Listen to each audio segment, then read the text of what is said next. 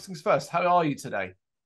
Yeah, I'm very good, thank you. Yeah. I'm just in between uh packing merch bundles and stuff. I'm even repping my own jumper like a loser. Um but yeah, that's what I've just been between work and doing this and doing social media posts and now we're here. So yeah, been a bit of a busy day. It was nice the business is still there because, of course, everything in theory should calm down and relax just a little bit upon the release of a new album. How is everyone in Burn overall? Yeah, everyone's doing really well. I think everyone's just like still buzzing off of the release. Like it's done well. Like we put a lot of work into making sure that it did well, but it's always nice to see everything you've been building up behind the scenes come into fruition and seeing that it actually did better than. I guess it's weird to say it's gone better than you could than what you're expecting. It's not that we were expecting it to do badly or anything. It's just always nice to see. I think that what it is because we've just released the new merch bundles and stuff, and you can kind of see from the merch bundles and the stats Mm. on social media as well as Spotify and things like that. You can really see how far-reaching your music has gone. So we're having people ordering stuff from Japan, places in Europe, got all over England, like lots of stuff in America as well. So it's just nice to see that all the kind of work you put in to try and make sure that when it does release, it goes really far to see that it actually has, if you know what I mean. So it's gone way better than we could have hoped, and we're super happy about it. Yeah, I mean, it's amazing that it could be going as far worldwide in such a short amount of time as well, because it's only been a few weeks since it was released as well. What do you attribute that to, do you think? Do you think it's the quality? Do you think it's just the better reach? I think that there's a lot of things to factor into it. I think because we released some of the like one of the singles, Blood and Bone, we released that kind of showcasing the new vocalists back in 2019. I think that, and then obviously lockdown hits, we couldn't carry on with the release until it was more viable to do so. Mm. Um, but it was like when the I think because that song kind of gained quite a lot of traction just on like social media forums and stuff, like people sharing it on places like Reddit, you Mm. know, and we got a lot of, even though we were completely silent, we didn't want to be one of those bands that kept saying, something coming soon, when there wasn't really a guarantee of when soon was in lockdown. We just kind of stayed quiet and kept everything under the under wraps, or played everything close to the chest. And in that time, we still had like steady like growth Yeah. in terms of like new people finding us, people discussing us on social media. Um, and it just kind of, and our Spotify followers and stuff went up. So what happened was when we then came to actually release the music, we had this kind of like almost like this ball of moss that was already kind of gathering. So Mm. that when it hit and the album dropped, there was just like so many people anticipating the release and were really excited for it. And I guess it like because of that, what happened was, as you know, with like Spotify algorithm rhythms and things like that, the more hype there is on day one, the more playlists you get added to. We got added to featured playlists. We got added to the Spotify editorials, including things like the deathcore playlist, which has got a massive following. And we were song one on there. So day one of the release, we were song one on the deathcore playlist. We're the first anyone that listens to deathcore on Spotify will be clicking that song. Yeah. And it just, I mean, that got like what? Let me think. It was like a like just off of the playlist alone, we ended up getting 30, 40,000 plays just off the bat, like Yeah. just brand new people. So I'd attribute it all to kind of this kind of ball of moss that was gathering over time versus lucky enough to hit the various editorials. And once you hit one, you just kind of get thrown further and further and further. um yeah, it's just luck, I guess. I mean, I hear what you're saying. It's incredible. And luck, of course, does play a factor when it comes to, as you described, Spotify players and all that. But talent and ability is an important part of that as well, because word of mouth still Of spreads, course. still talk. it's been a few weeks since the release of Umbra Mortis. That feedback that you are receiving from the listeners, not necessarily the critical reviews itself, but mainly your fan base, the people who are commenting on your social media and all that, from what I've seen, universally positive remarks about the album. Is that what you've experienced? 100%. Yeah, we were overwhelmed by the amount of like positive feedback we've had in the past. You know, people have always got something negative to say, but we're kind of like suspicious at the amount of positive stuff we're getting. We're like, what's going on here? Why everyone's saying something nice? You know, and we're up for a bit of criticism. You know, don't get me wrong. You know, we're kind of geared up for it, but it just never came. And you know, of course, like I was saying with the Spotify algorithms and all that kind of stuff, I guess that's the business talk side of things. Like my critical brain, I'm the one that's like looking at the stats of the management and stuff and identifying the, you know, where trends are and, you know, where can we go to play shows and, you know, who likes us where and all that kind of stuff. And I don't mean to downplay the music itself and the talent of, you know, my fellow bandmates, you know, and the amount of hard work that they put in to make sure that, you know, everyone's put their heart and soul into it. And that definitely, obviously, without that, there would be no Gathering Ball of Moss or whatever analogies I just used. So yeah, musically, you know, I think that everyone broke a piece of themselves off and put it into this, definitely. Like, you know, and that's the, you know, an understatement really, because it's been a tough 3 years, like making sure it's as good as it can be. I think that's something cursory listeners or fans or people first discovering may not be too aware of, is the amount of time and work that has gone into this.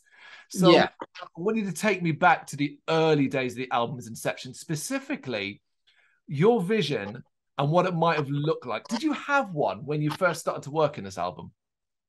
Yeah, we definitely had a vision because we had it was an interesting one actually, and it's because of that the album has become what it is.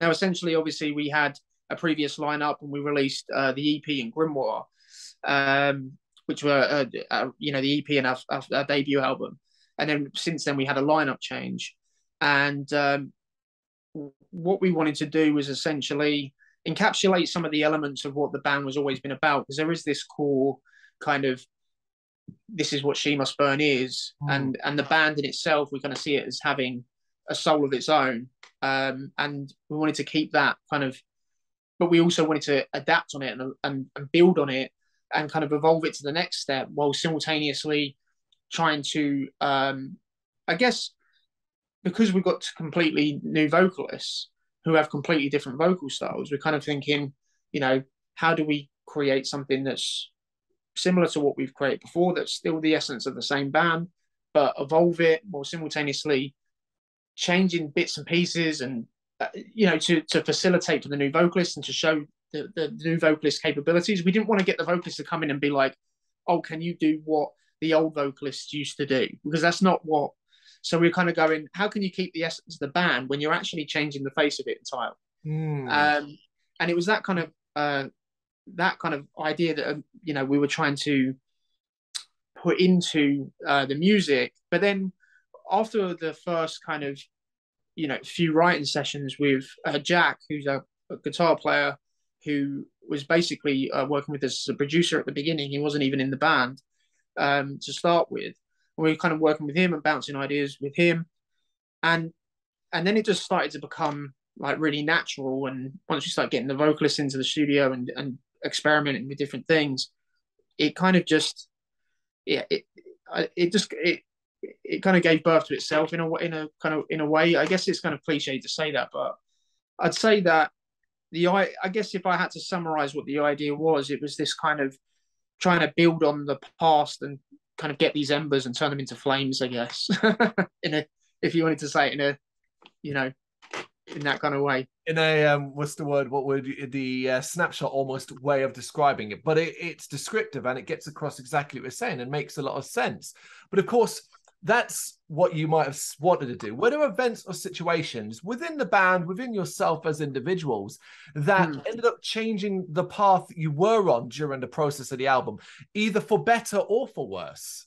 Okay, yeah. So I think lockdown had a massive part in it because, you know, like I said, when we first started writing the music, it was myself, James, the other guitarists who were like original members, and then we got Jack, who was working as a producer, and we didn't even have like vocalists or anything at the time, but we knew we wanted to carry on and write music, be it in something new or carrying on the legacy of what we'd previously built with the old members, and we didn't really know. We just wanted to write music and continue what we were doing, basically, and we worked well together, and you know, and stuff like that. So anyway, we started working with Jack, and we started having these ideas, and then we met Valis, and Valis is a classically trained singer, so she was able to bring to the table not just the thing that people, the style of vocals that people were used to with the previous songs, but able to adapt on that in many different ways as well, because she's able to do operatic stuff, and unlike other albums of our genre from other bands, instead of using synth choirs and stuff, Alice does the choirs herself. So there's these elements of like, as we were adding members to the band as we went, up until lockdown, we were kind of it was changing the way the songs were sounding based on what the vocalist capabilities were. Oh, Carl can do vocals that are like this and like this, so that means we can write bits and sections like this, and the songs would change as more people kind of came in, if that makes sense. Yeah. And then when we released the Blood and Bone, it was literally just to demonstrate how good the musicians, the new band members were. You know, Jack's solo and Valis's like operatic singing, and then Carl's you know, brutal vocal stuff that he does, some of the fast-paced stuff with some of the like really low stuff, and then unfortunately lockdown hit. But we were able to sit there and stew in the feedback from the of Blood and Bone, and even though we had the foundations of the songs already in place, looking at the feedback from a Blood and Bone, people were like, oh, you know, we're expecting this, and we thought that there would be more kind of blackened elements here and there, and we did have that, but it kind of made us like kind of spend the time in lockdown like kind of recalibrating what we thought this was supposed to be, and instead of me personally focusing, for example, on, you know, what it should sound like based on what we were before and what this, you know, we kind of just let it grow naturally and just kind of put it all in the past and just kind of just went, right, well, this is what this sounds like, this is what we want to do. And we spent the entirety of lockdown essentially just going backtracking. We took songs out, we put completely new songs in, and yeah, it was for the better, because we can safely say that every song on the album has had as much, you know, blood, sweat, and tears put into it as any other song, you know, which may not have been the case if we were trying to rush the album out or whatever the case may be. A positive out of a very negative period, ultimately allowing you the time and the freedom to explore. Exactly that. Yeah, exactly that. You summarized it in a few sentences, but while I was waffling on, but that's exactly what I'm talking about. Yeah. But nobody wants to hear me; they want to hear you. So I'll waffle on by all means. Considering all of that, I'd imagine there was a massive, as well from a personal perspective, as a musician and an artist, there was a challenging aspect of having to not necessarily change, but adapt and grow your style of music and what you had previously done and what had done in She Must Burn. Was it easy for you to transition, I think that's the right word, or grow yourself as an artist as you did working with the new vocalist?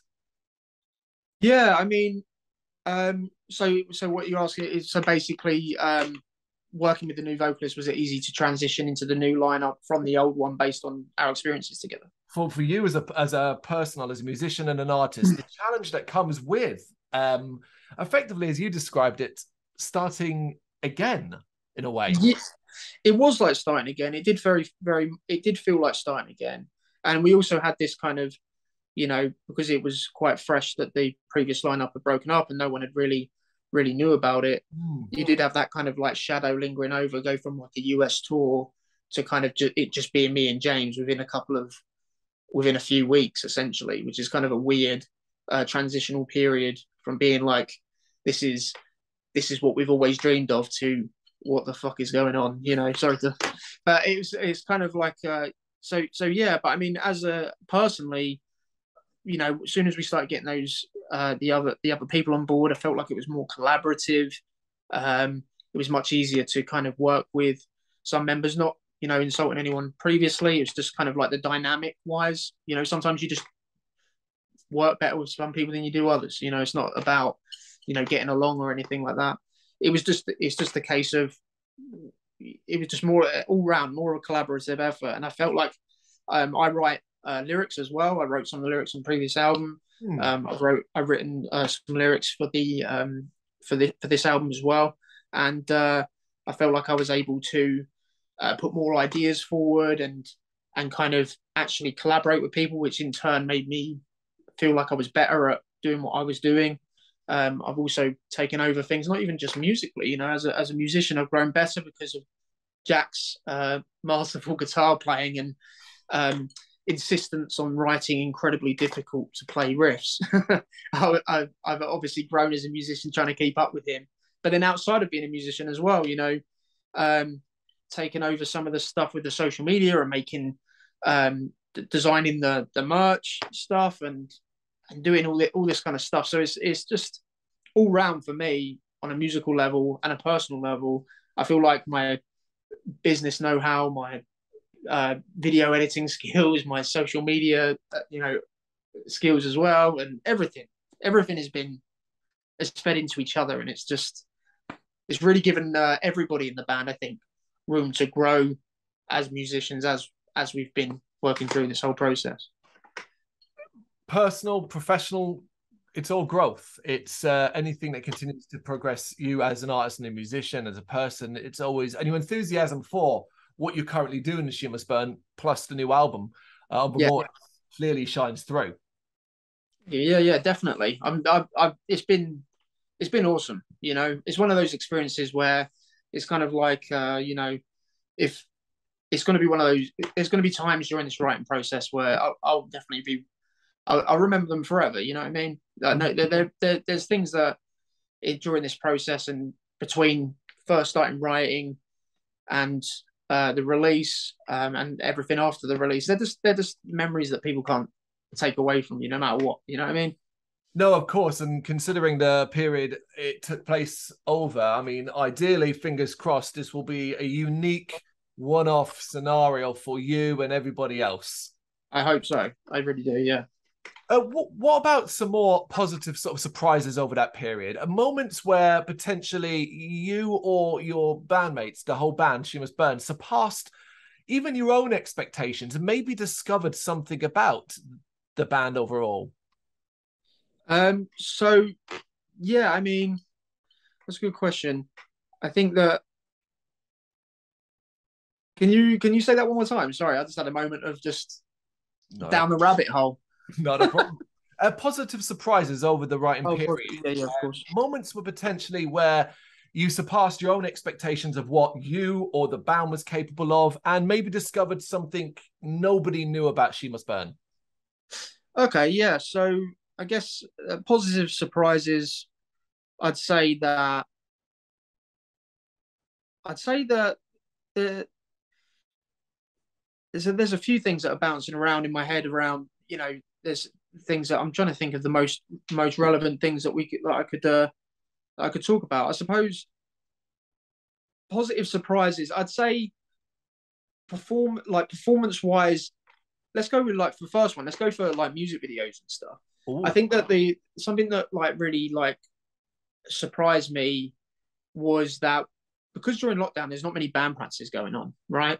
So we're writing together in the studio and all this kind of stuff, and then the next minute we're walking into this like derelict building or whatever to record this like you know, the music video with the muscle cars and things, and I guess that what was great for me was seeing everyone come into their own performance wise and kind of coming up with ideas for the music videos and how we can do this and how we can do that, and really making the most out of this thing. I don't know, for me personally, like just doing this stuff for quite a while, it was really cool to see like band members like kind of, it was kind of I guess sometimes it's the first moments you really see that everybody just like gels so well. You know, we're not playing live shows. That's normally the moment where that happens.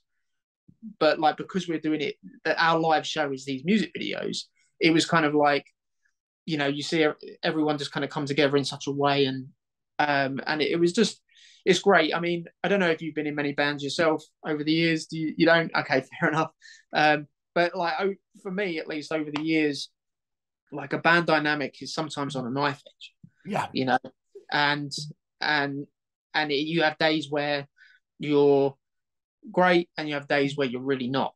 And I think for me, it was a positive surprise to see everybody just like properly gelling together. Just it's just like to be able to stand back and just witness everybody just enjoying the moment, taking it all in, getting involved, doing all this kind of stuff. It's just, for me, it's just, you know, I think that like conflicts and stuff are the things that like really like mess me up mentally, I suppose, like that tension between people, and we just don't have that. So it's just kind of, that was a positive surprise for me.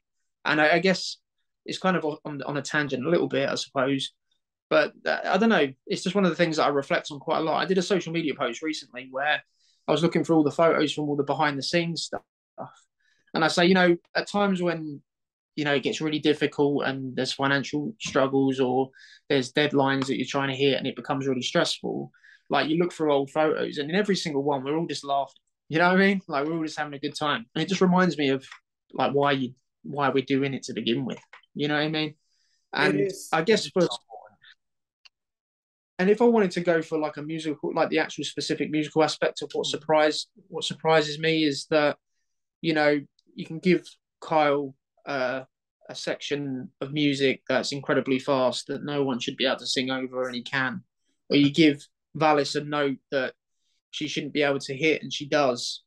Or, you know what I mean? Just these things like that where you're in the studio and you can tell because like there's a vocal booth there and you're all just listening intently as they're singing their bit, and then they hit that note like perfectly, and you all just all just like look at each other like that was good, you know, just the no words but the eye contact. You're just like, yes, this is it, you know. This is when sometimes when you hear, I'm sure lots of bands have this or lots of musicians have this, but when you're recording something in the studio and you hear it played back for the first time in a non-pre-pro kind of aspect, and it's like the real thing and you've tracked it for real and you hear it for the first time, you know what I mean, you know, when you're onto something, you're like, this is it. This is the song. This is the chorus. This is the breakdown. You know, these are the moments.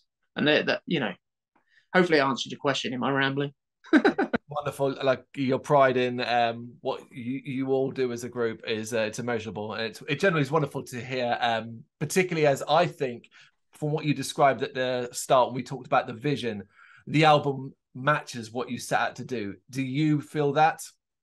Yeah, it does. I mean, it's a weird kind of, it's this thing where you kind of go, this is the bar this is what we want, you know, this is what we're aiming for, this particular target here. And over time that, you know, I guess it does adjust in a way, like you were saying, but it's kind of just a better for me. I know it sounds, you know, I play bass. I didn't write all the riffs, so I can say whatever I like. And I'm not patting myself on the back about it at all. It's more a compliment to the people like Jack and James and Valis and Kyle and Steve. But I would say that I feel like it just became a better version of what it was supposed to be. So I feel like we were aiming for a particular thing, and we ended up just overshooting it by quite a long way, in my opinion. You know, like, and it sounds like I'm patting myself on the back, but I'm not. I feel like I can stand back and say, like, you know, I'm incredibly proud of what everyone else has done and everything that they've done, and it's because of them that we were able to do that. So it's part and parcel of what expectation. Of course, you've got to be humble, but man, oh man, it's a quality piece of work. So you don't want to say it out, but you say it's an amazing album, and it's getting the reach, and hopefully continues to grow because it's still such early days. The dust is settled on this thing. No, and we're going to keep pushing it and see where it goes, and you know. It's great, all the people that are following us and everything, and commenting and like every time that people comment or like or share the stuff, it you can see the growth go along with that to new people, and there's so many people out there that haven't heard us yet. So we just got to do our best to kind of get it out there to those guys and girls. But until then, we're happy with everything we've received so far, feedback wise. We're incredibly grateful for all the people that have invested so much, like, they invest their money, their time, everything. It's worth everything to us. And it's also incredible to see people that have been with us since 2014. Like when we first started doing this, people are still commenting, "Oh, I never heard you guys until we met you in America, and I've been listening to you ever since." Or I bought your EP back when you were a local band. It's just, and they're still here, and it's just, yeah, we can't thank those people enough, really. As the stat studier, say that again, sorry. As the stat studier, then I have to ask you. The album's out, people are listening to it, you're looking at what tracks are getting plays and so on, that kind of thing. Have you noticed listeners are taking to a specific track that perhaps you didn't expect them to before release? Yeah, I mean, it's funny. My favorite song on the album, I'd say, is the self-titled, is Umbra Mortis. I really like that song. It's probably because I did the lyric video for that song, which we released recently, and I've listened to it about 10,000 times because of that. So it's just drilled in my brain. But for some reason, I didn't expect it to be everyone's favorite song. But at the moment, it's the most popular by quite a long way. So that kind of surprised me. For some reason, I don't know why it surprised me. I think it's just listening to the album. I figured the Rats in the Walls, which is the track after the intro, I guess it's like the kind of the full opening track with both vocalists on. For some reason, I thought that would be the most popular, and it is. It's second, but I don't know. I guess it is. People are gravitating towards that. Also, there's a song, "Souls Asunder," which I love, but it's quite.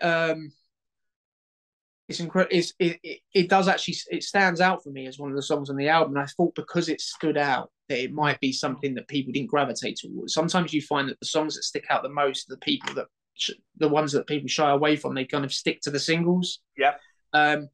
But since the album's release, it seems as though it's those songs that people have gravitated towards the most. But it's all doing really well. But it's Umbra Mortis in particular is just way above. That's the one that made the editorials and stuff as well, so that's probably why. But I'd say, yeah, I was quite surprised. Awesome. I was thinking about that today.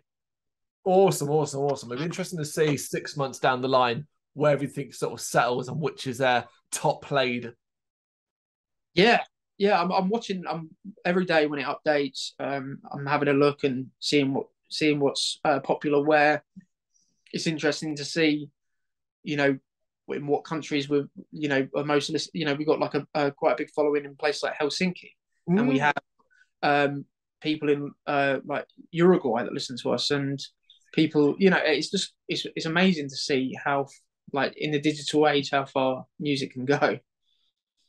It really is, and it can get obsessive to a degree when you start seeing yourself spread around the world and following those stats. But in the UK, November 18th. Yes. Important day as you are going to be playing the Islington Academy in London. Yes, we are. Yeah, and we're really excited about it. We're doing a lot of preparation. We've got a big day on this Saturday where we've hired out a live room and we're doing some light show testing and stuff like that. We've got the entire light show rigged up to the set, so everything's pre-programmed and all looking incredible. It's definitely the most effort we've ever been able to put into a set, because we're normally a supporting band, or we have been a supporting band in the past, and the headline shows we've played have been at like the Black Heart. They don't leave much room for light rigs, but this the O2 does. So we're putting a lot of effort into that, and we're kind of aiming towards having it as an immersive experience in a way as well. So we've got a lot of the light show themed like the lights themed around like the music videos and stuff. So for example, Misery Eternal, it has that blue gray kind of deathly undertone to the track, and to the you know, the overlays of the video and whatnot. So we're going to be implementing that into the room. So hopefully when we're seeing songs like Misery Eternal played live, it will feel like you're in the music video. Awesome. That's what we're aiming for anyway. Let's see how it goes. Yeah, I'm sure. I mean, it's a great venue for it, so I'm sure it'll all work out wonderfully. Sounds like an amazing show. I hope it goes fantastic. You know as well as I do, momentum is so important. It's so behind you. You talked about the rolling thingy. Moss. Ball of moss. There it is. And that's just picking up speed as we roll into 2023. And I suspect that you'll be continuing to be as busy as possible, right? Yeah, 100%. We've got big dreams, and we will continue to try and achieve them as much as we can. And we keep moving the goalposts of what we're trying to get to, you know, and just being as ambitious as possible. I think you have to be.